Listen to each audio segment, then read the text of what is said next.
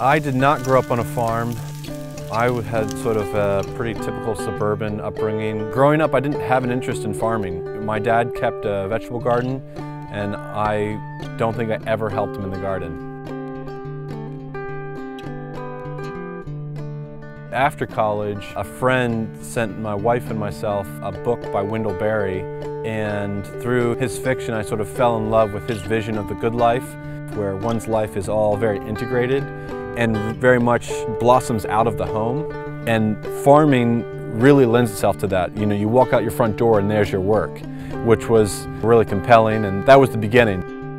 For someone that didn't grow up on a farm, we've made the typical mistakes and had the typical adventures. I believe the best kind of farming pays close attention to how nature works. Let me look at how nature works and try and mimic that in a way that is productive for food and land. Would a chicken want to live in a confined barn or on fresh grass twice a day? If you look at the chickens in both scenarios, it's pretty clear the chickens really thrive when they're raised in a way that mimics what they'd like to do if they were sort of still wild. It's critical. Otherwise, if you don't pay attention to how nature works, you're going to run into problems, and nature sort of always has the last word.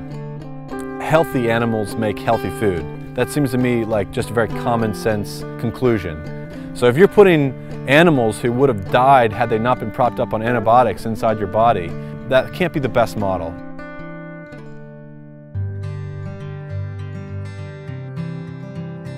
Being a farmer is really special because this is my office. You spend your day making animals happy.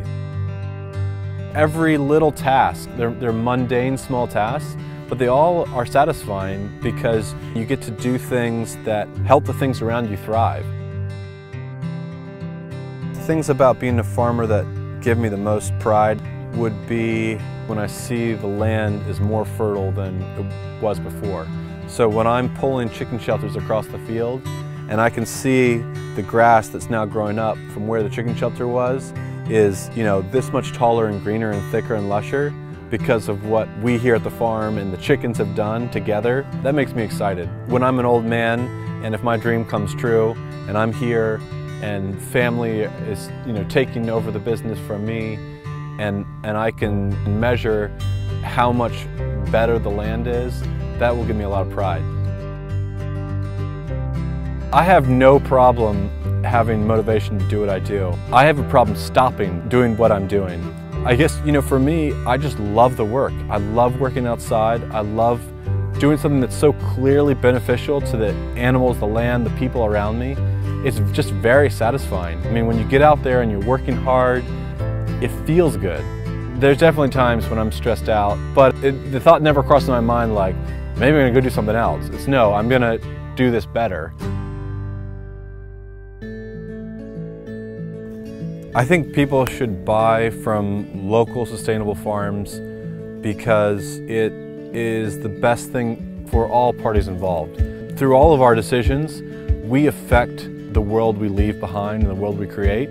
If you support large industrial or even industrial organic farms, that's the kind of world you're supporting and creating. Or do you want to create a world where there's beautiful farms that are right in their backyard, where there's a viable, noble business for that farmer, where the land is becoming more and more fertile and therefore the food's becoming more and more healthy?